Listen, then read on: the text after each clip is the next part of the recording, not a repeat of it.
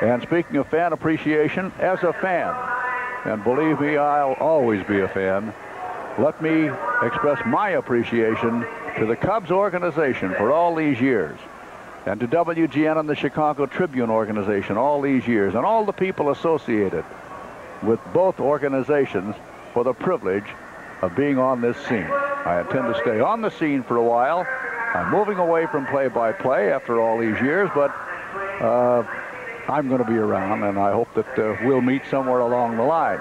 In the meantime, again, let me say, as one fan to another, I appreciate you, and I really appreciate, too, the kindness that you have shown me. I'm Jack Brickhouse. That's it from Wrigley Field for now. Stay tuned for American League action as our White Sox take on the Oakland A's next, and our next Cubs